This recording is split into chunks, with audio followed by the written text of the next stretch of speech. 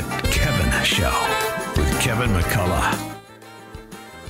And welcome back to Times Square. Kevin McCullough, very glad to have you with us on That Kevin Show. And you know that not only do we take on the big headlines of the day and talk about the biggest stories and try to have the best guests, but we also love to jump into the culture and see what's being done there. And this is a very important year. In fact, it's the 80th commemoration of the invasion of France by the Allies on D-Day and everything that took place there. This year they'll observe the 80th commemoration of that. And it had been my dream a year ago to be able to take a trip of those of you watching and listening to go see this 80th commemoration, but we didn't stir up the interest quite the right way. So we're gonna shelve the going to Normandy, and we had London and Paris and all that involved in the same trip. We'll revisit that in the near future, I promise. But someone who is going to be there this year because she she cares very much about the importance of what happened there, but also understanding it from the perspective of not only being an American herself, but talking to the Normans, the people that live in the region whose families to this day still celebrate the American GIs and the Allies who came and set them free from the horrors of Nazi Germany. Her name is Christian Taylor, and she joins us now. Hello, Christian. Hi, Kevin. Thank you so much for having me. It's a joy to have you here. Thank you for coming on.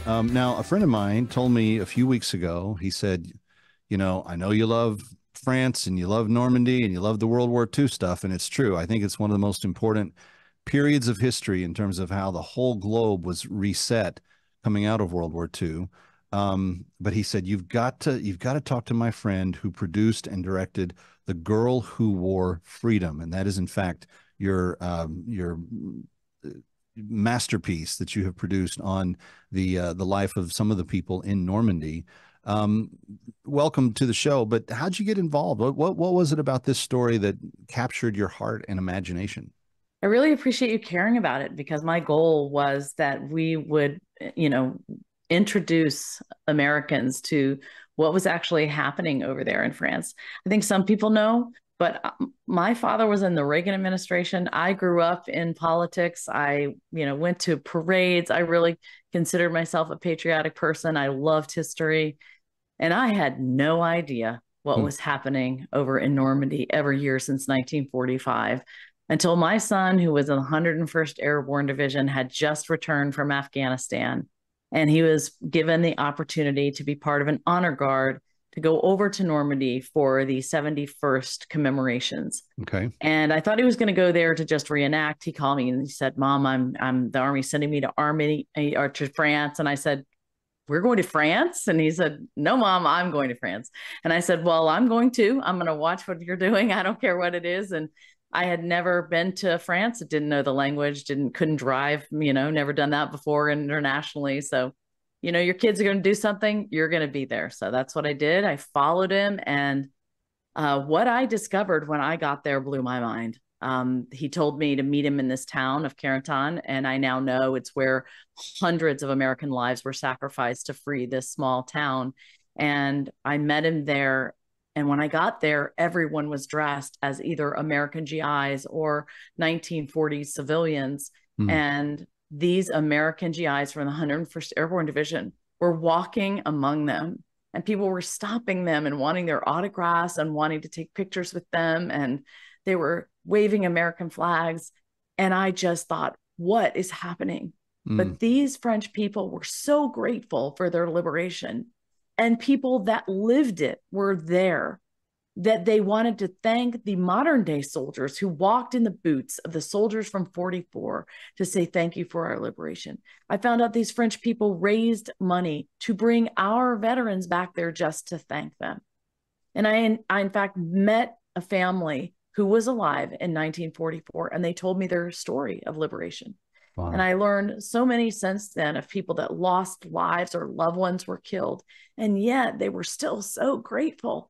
I was in the American sector. And so they just talked about, they knew GI's names, they knew their patches, they knew their units, and they have spent the last 80 years thanking them. One person said, "I kept 10% of my memories for the GIs in my grandmother's field for my whole life. And that's how they were. And it blew me away. And so I've spent the last 10 years of my life trying to tell this story to the American people through this film, hoping that when people see it, they will understand that what we did during that time when we set these people free, it impressed, upon these people, the importance of democracy and the importance of sacrifice.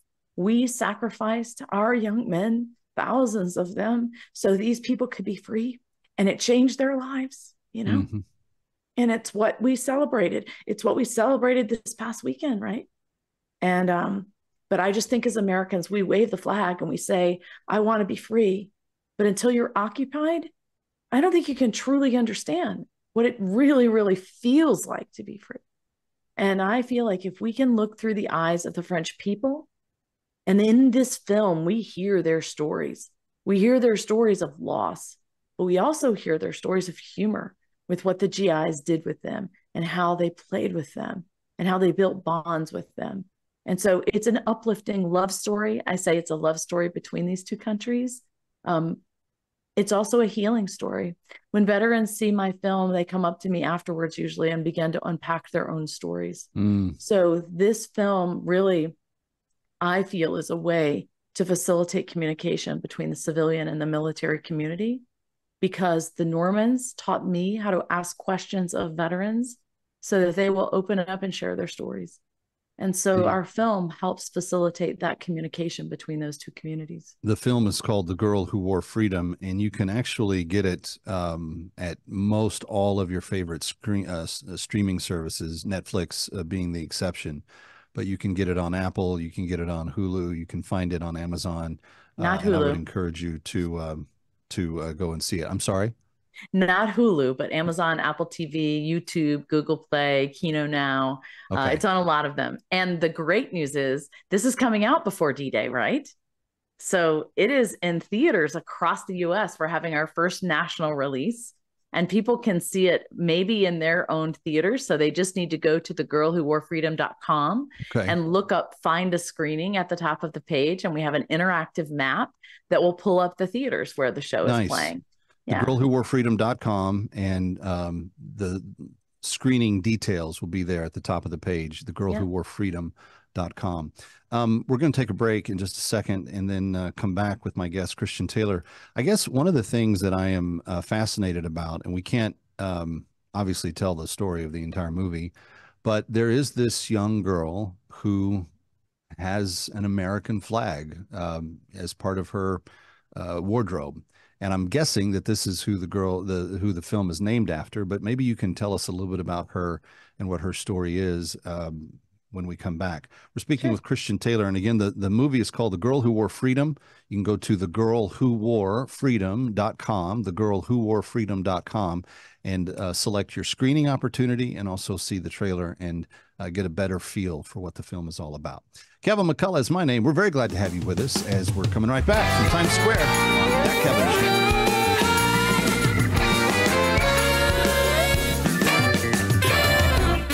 Stick around for more of That Kevin. Next, That Kevin Show with Kevin McCullough.